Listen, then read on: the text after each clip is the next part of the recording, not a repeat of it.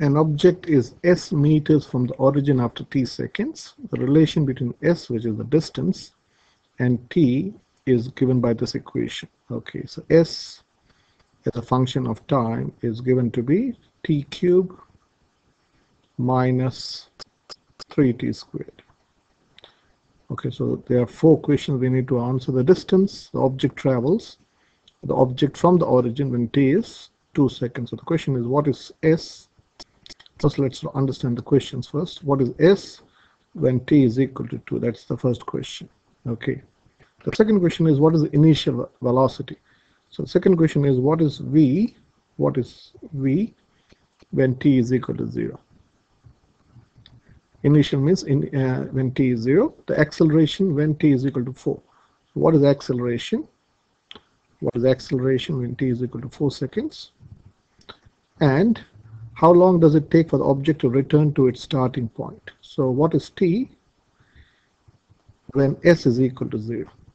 In other words, s is equal to 0 means it's at the origin, at the starting point, the distance it travels is 0. So let's look at the function. So s, which is distance, is given by this equation, which is t cubed minus 3t squared. Okay, so what does this mean? So we want to find the distance when the time was 2 seconds. So the question is, what is s? So let me do first question s. Sorry, question A. What is s? What is s when t is, say, 2 seconds? Okay, so let us put this back in this equation. So s is equal to 2 cubed minus 3 times 2 squared, just like that. So this is 8 minus 3 times what? 3 times 4. So which is 8 minus 12. So your distance is minus 4 meters. A minus 4 meters distance, it does make sense in physics or in science. It means the object is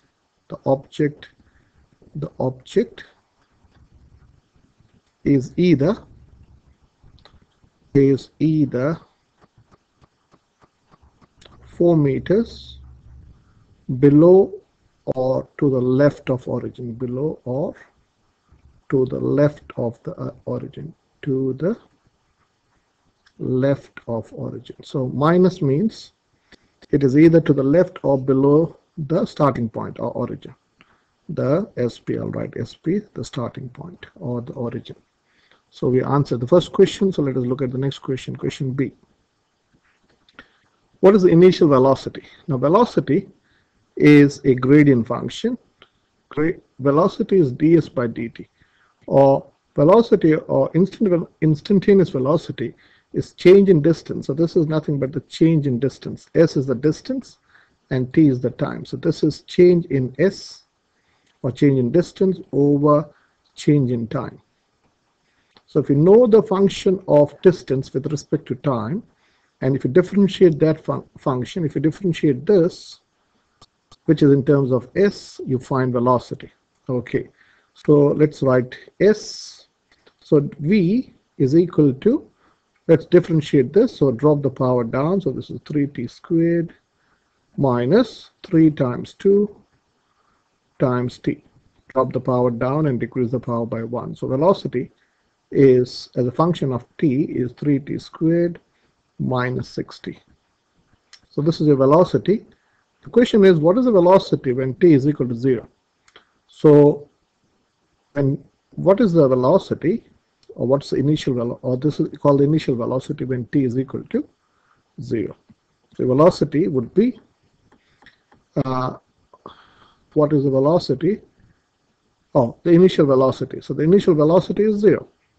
0 meters per second. Okay, it started with 0 meters per second. So if you put 0 into this will become 0, and this is also 0. So the initial velocity is 0 meters. Okay, so it is starting at rest. So you can say the body is at rest, or you can say when t is 0, when t is 0, the body is at rest, or the object is at rest.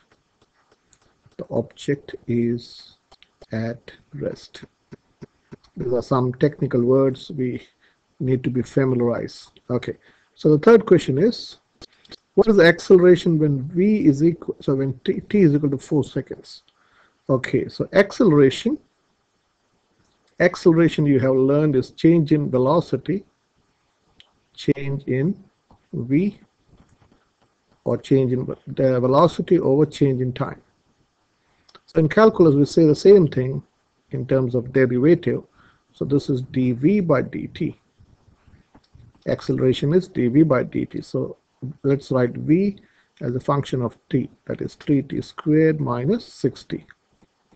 So acceleration is equal to dv by dt. So differentiating this, again drop the power down, so this is 3 times 2t to the power 1 minus, here drop the power down, so this is 6t to the power 0. So this is nothing but 6t minus 6. Am I right? So this becomes 1. So this is 6t. This is 3 times 2 is 6t minus t. So acceleration as a function of t is 6t minus 6. So the question is, what is the acceleration when t is equal to 4 seconds? Okay, so t is equal to 4, so let us put t equal to 4 in this equation. So acceleration would be 6 times 4 minus 6, which is 24 minus 6, which is 18 meters per second squared. Now this, as students of science or physics, you should know this is 18 meters per second means this is the velocity is changing 18 meters every second. So it is 18 meters per second per second.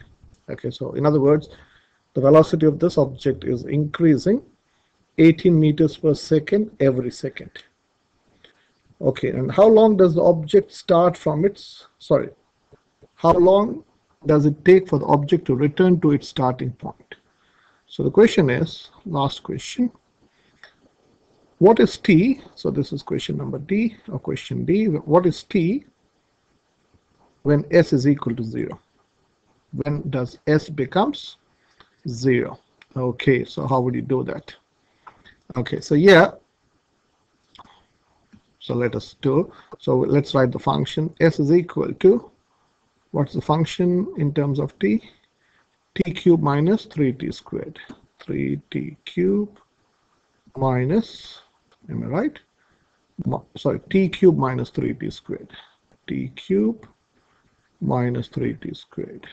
This is t cubed minus 3t squared. So this is bit algebraic. There is no differentiation here. So the question is, what are the time when it returns back? So I'm going to put 0 here, and I'm going to factorize this. So if you factorize t, or you can factor out t squared, you've got t minus 3.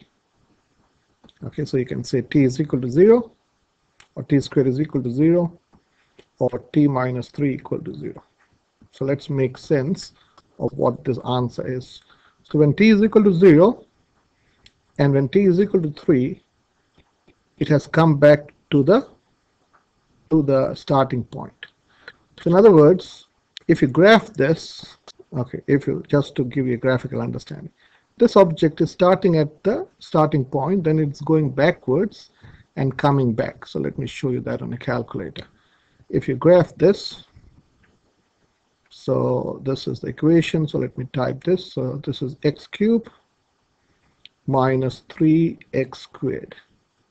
I need to change my scale. I'll go from, say, 0 to 5 seconds, scale of 0.5, and here I'll go from minus 5 to plus 5, just to show you what's scale of 1.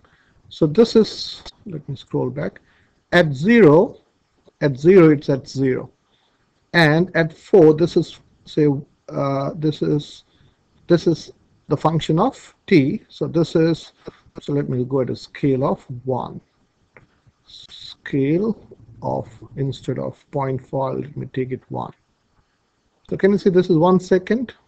At this graph means at t is equal to 0, the object is at the starting point, then it's going backwards or down. That means it's a negative distance. The negative distance shows the object is either has gone to the left or it has gone down. So it is, say it has gone down, it reaches the lowest point or to the farthest to the left, and this is 1 second, this is 2 seconds, and this is the 3 seconds. So G solve and find the root. Okay, so when t is equal to 0, s is 0. And then if you scroll this, can you see when t is 3 seconds, it has come back to the starting point. So how long does it take for return to the starting point? It takes 3 seconds. So at time 0, it is at the starting point, then it went down or to the left and is coming back. So your answer should be 3 seconds. After 3 seconds, it has come back to the starting point.